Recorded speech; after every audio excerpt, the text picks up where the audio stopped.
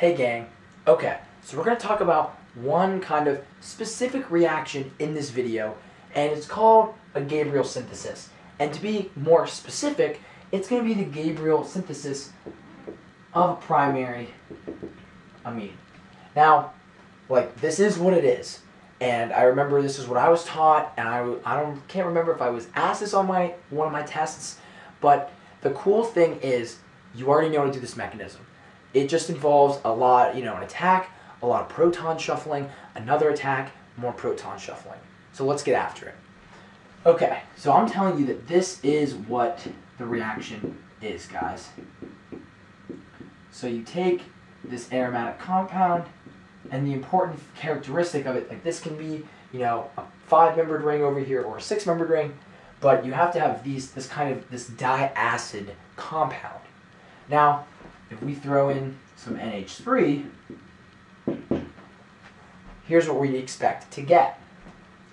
We're not going to touch the benzene ring, but we will form kind of this diamide type compound, right? So what you're going to see is this amine is going to have 1, 2 bonds to carbon, and this lone pair as well as that hydrogen, right? 1, 2, 3, 4. He's a happy nitrogen. Okay, so I'm going to kind of box this in green, get a little color going on up in here, and then we're just going to go right into drawing the mechanism, and I don't know, we'll use a mixture of blue and black. We'll switch it up a little bit. Okay, but the thing is, you guys already know how to do this, right? We already know how to make amides, right? That's all we're doing, just twice, right? This is nothing new. Okay, so let's just jump right in. So I'm going to draw my ring. And the first thing I'm going to do is I'm going to take my NH3 and I'm going to just attack just the top carbonyl, because why not? Doesn't matter which one I attack, it's symmetrical. Electrons will bounce up onto the carbonyl oxygen, right? Draw my arrow. Draw my ring.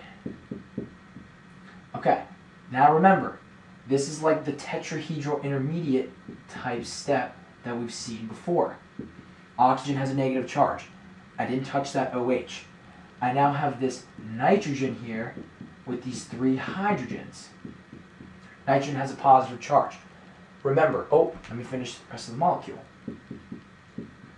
Now remember, we like to protonate the things we want to get rid of and deprotonate the things we want to get rid of, right? Sorry, hold on. I want to make sure I said that right. We want to protonate the things we want to get rid of. We want to deprotonate the things we want to keep. Sorry. So we want nitrogen to stay. Let's deprotonate him. We want this OH to leave. Let's get rid of him. I'm going to do kind of like this intramolecular acid-base reaction. So I'm going to have this OH, this oxygen, sneak up and grab one of these hydrogens. And then I'm going to dump the electrons onto nitrogen, just to make it simple. Totally fair game to do. Right? Here's our ring. O- is still chilling up there. Now we have an NH2, and the nitrogen does not have a positive charge. And right now we have OH2 plus, aka water, a good leaving group. That's a good thing. And we still haven't touched the bottom carboxylic acid, right? So what are we going to do? We need to give that water a reason to leave. Let's swing down this lone pair, form a double bond, reform our carbonyl, and eject water, right? Boom. This is the minus H2O step. Back over here. Have it touch the ring. We now have our carbonyl back. We now have an NH2. Haven't touched the acid below. Okay, well, let's just do what we did up here all over again. What I'm going to do is this nitrogen, right? He has a lone pair. He's going to come in, he's going to attack the carbonyl carbon, kick electrons up onto the carbonyl oxygen. And by doing that, right, we kind of close this ring, because didn't touch that carbonyl up there. The nitrogen's down here, and he has 2 bonds to these hydrogens, right? And down here, right, we have this type of scenario going on. Oh, sorry guys, this is very awkward. Sorry, let me draw it and then I'll kind of explain it. Okay, right, so what we did, we used this nitrogen to bond to that carbon. We've closed the ring. We have a 1, 2, 3, 4, 5 membered ring. 5-membered ring. Sorry, got mixed up with counting. Nitrogen has a positive charge. This oxygen now has a negative charge. We need to protonate the things we want to get rid of. We need to deprotonate what we want to keep. We need to deprotonate the nitrogen. We need to protonate the oxygen. I'm going to do the little switcheroo, the intramolecular acid-base type thing. Let's draw the result. Didn't touch the oxygen up top. We now have the nitrogen just bonded to one hydrogen. Whoa, hold on, sorry. Let me just draw it again. Should have learned from the last time I did this. Okay, right? Here's where we are.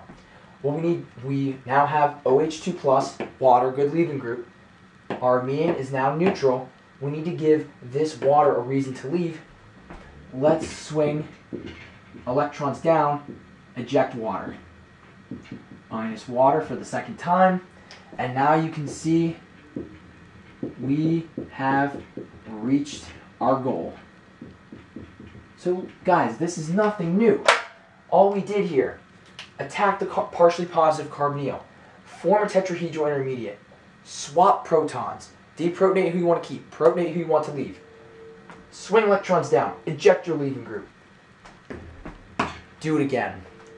This is the Gabriel synthesis. I have you guys do this exact same mechanism on the worksheet 2, so make sure you can do it. Alright, let's move on to another reaction.